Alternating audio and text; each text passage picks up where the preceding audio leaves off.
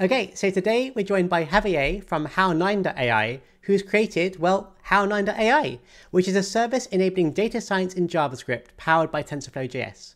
Welcome to the show. And first up, please tell us a bit more about who you are and your prior experience with machine learning. For sure. Thanks, Jason. And obviously, thanks for having me. And yeah, I'm basically been a software engineer for 15 years. And in one way or another one, I've been working on either data analysis tools or big data tools, and more recently, AI tools. So definitely very happy to be here and being part of this show. Data science in JavaScript, that's a really cool thing. What inspired you to make this? Maybe you can tell us a bit more about your end goal here as well. Yeah, for sure. So, there was like a philosophical goal in some ways. And, I feel very passionate of making artificial intelligence more accessible to more people. I really feel that that can close the wealth inequality gap and bring more people into tech, and why not? And then more in a short-term, kind of like note, I found out that web developers, a lot of them want to do artificial intelligence, but the tools are not there yet. So it was kind of like an easy startup point for us to focus first on web developers and just make the community and the tools a little bit better. Yeah. Great. And a lot of our viewers might actually be coming from other backgrounds as well. I'm sure we've got some people from the Python world also watching. How does this compare to, say, existing tooling in Python for data science?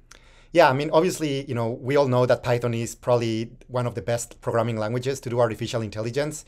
But I feel like there's a lot of opportunity on JavaScript as an AI tool for deployment, right? So, it actually happens to be quite hard to run Python on a mobile device or on the browser. And kind of like JavaScript allows you to build applications either for mobile on something like React Native or directly in the browser, and actually simplify your server infrastructure by not having a server or increasing performance and privacy.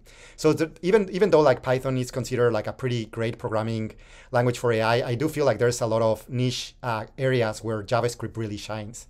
Yeah, definitely these days with people having products in the web world, you can then integrate with those a lot easier than too, which is awesome. So yeah, that's great. So I think it's about time for a demo to see what you can do. Yeah, for sure. All right, yeah, so in this particular case, I want to show you like data analysis that we're doing in Hal9 starting from scratch. So the first thing that we're doing is we're gonna start from a CSV file. And this particular CSV file has all the posts from the Wall Street Bets Reddit group. And Nice. There's a lot of talk of GME and AMC and why not.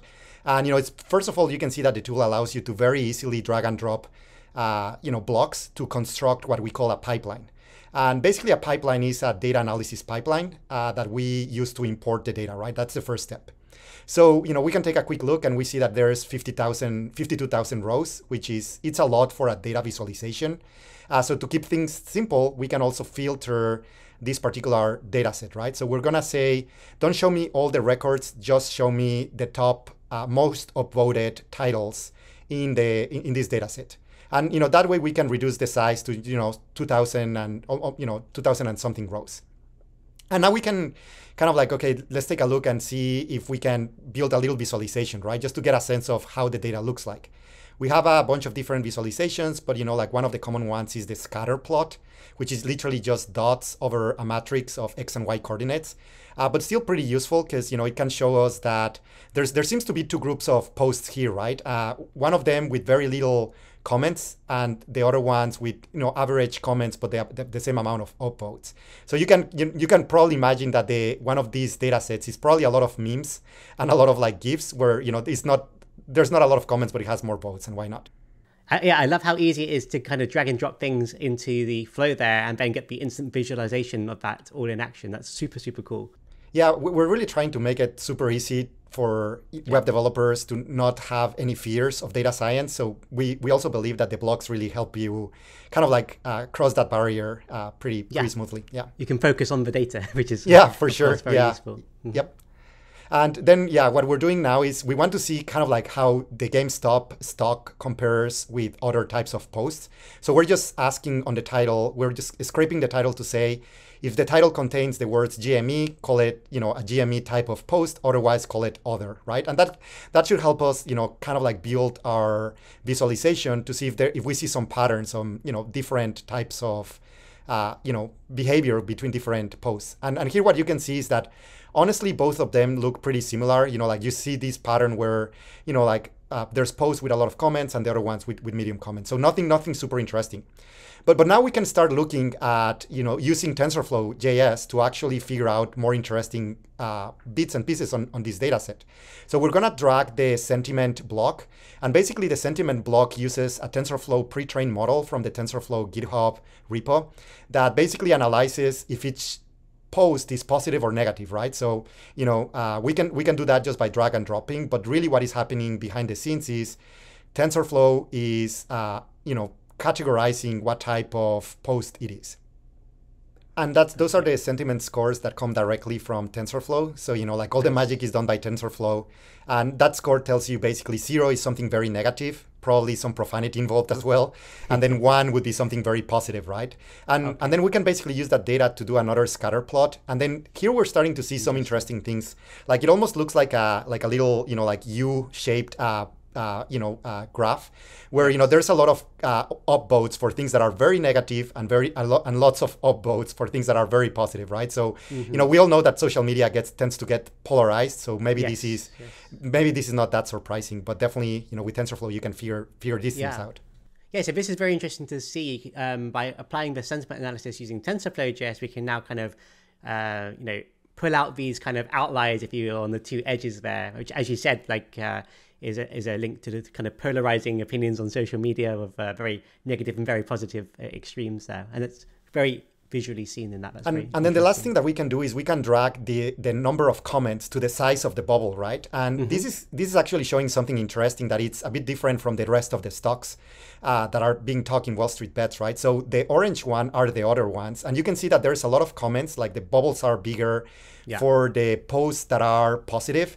Not so much for the negative ones, but for the GME ones, for whatever reason, which I don't know why, but there seem to be also a lot of engagement from the community on negative titles, right? So maybe the community is trying to defend the stock, or maybe they get passionate about it. Yeah. But there's definitely quite a significant difference on the type of number of comments that go in relation with negative posts. So that I find interesting.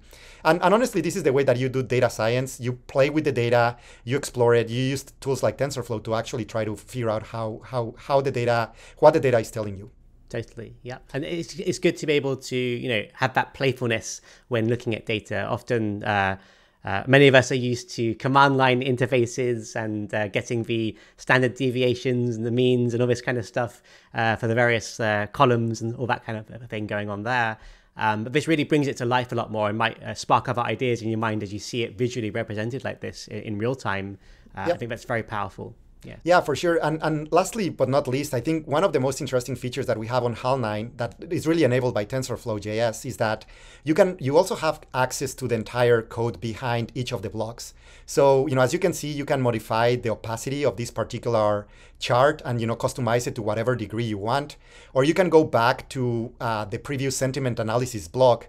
And actually here we're scrolling and looking at the TensorFlow JS code, right? So, you can see how we loaded the model, how we are transforming the text to actually push it into the model.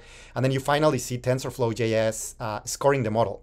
And this is something that, it's first of all, it's a great learning tool because, it gets you to do things without code. But secondly, you can also learn and modify it to your heart's content.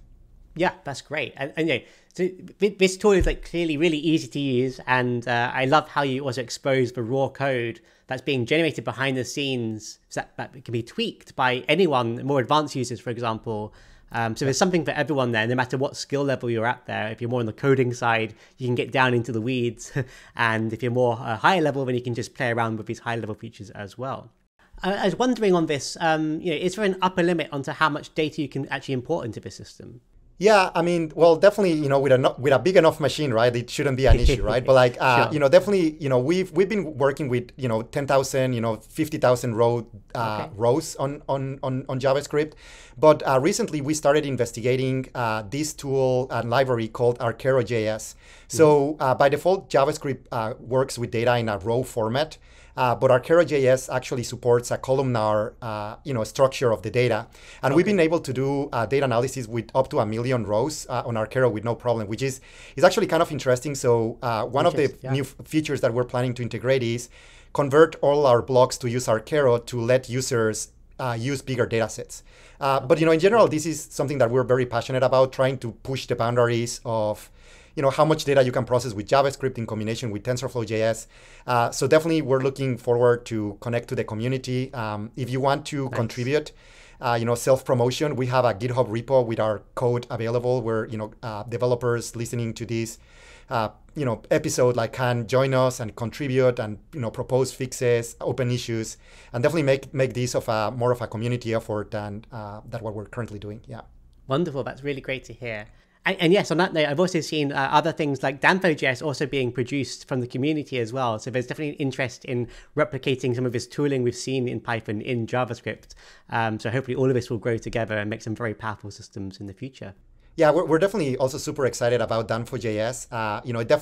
It's another project that the community could help out. We definitely, are a bit understaffed, but we're waiting for the opportunity to also contribute to Danfo.js. Really cool.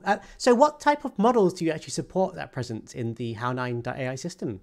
Yeah, for sure. So let me show you some of them, Jason. Definitely, we have some of them, and we're looking forward to work with even more together with the community. But for instance, we have one example of Bitcoin price prediction. It doesn't really matter whether you're using Bitcoin or not, but what is really interesting is that you can use an LSTM model, which stands for long short-term memory, which is one of the bespoke models for doing actual time series analysis. So here what we're doing is we're actually doing the training. It's a TensorFlow, code that, it's all based on TensorFlow JS, obviously, and it helps you train that particular model. So that's one of the cases, which is probably one of our most advanced models. Yeah, I think that's very useful as well, because time series data is often very common in real world situations. So I think this could be very interesting for our users too. Yeah, no, for sure. So we have those type of models. Then we can also do some image processing. So for instance, we can do image classification by, with MobileNet. So for instance, what you're looking at here is we have different images. For instance, in this case, it looks like a cat, even though it's being recognized as a cheetah, which I think it's a fair suggestion. But yeah, so you can also use MobileNet and take a look at, the TensorFlow JS code that kind of powers this. And you can very easily, connect to different types of sources of images and classify them. Mm-hmm. And, you can also do more simpler stuff, but I think it's as interesting. You can also do things like, say, figure out how the temperature are changing over time in our planet and do some regression models. So for instance, in this particular case, we have a simple exponential regression. You can choose from, say, linear or logarithmic or power or why not. And then you can project kind of temperatures into the future and, to whatever degree you want. Yeah. And again, what is really interesting is if we take a look at the TensorFlow code, all we have to do is, for instance, in this case, give the equation to TensorFlow, which is mx plus b, which is, the intercept. And then basically, that TensorFlow does all the magic to actually optimize the equation and find you a model that fits. And it's doing all that in real time, right? So you can see how, it's feeding the data, and it's doing it through gradient descent, which, I'm sure some people on your channel are aware of. And again, all the heavy lifting is being done by TensorFlow, but you get to do data analysis in the browser in a very easy to do way. That's interesting. Yeah. So in this situation, you can actually define any equation or try and fit the best values for the parameters of that equation for the data you're presenting to it, which is for sure. I mean, useful. And it's the simplicity of TensorFlow makes it such that you can define your own equation, and honestly, TensorFlow doesn't care about the complexity, and tools like gradient descent are pretty great at dealing with very complex models. So you can expand also this pretty easily if some of the listeners have a keen eye for mathematics, for sure. Sure. Yeah. Something for everyone.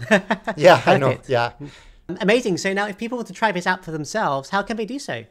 Yeah. So hoping that you can take a look at the Hal9.ai webpage. Basically, there you have access to the tool, which is completely free after you log in.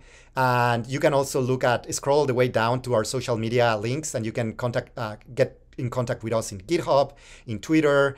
We even have a TikTok account where we're trying to make data visualizations fun. So definitely, if you're into that, we're looking forward to connect with you in whichever social media platform you're at. Excellent. So do go connect with them, everyone. And remember, if you've got questions, you can add a comment down below as well. So with that, thank you for being on the show, and I'm super excited to see this area grow. Thank you so much, Jason, and see you soon.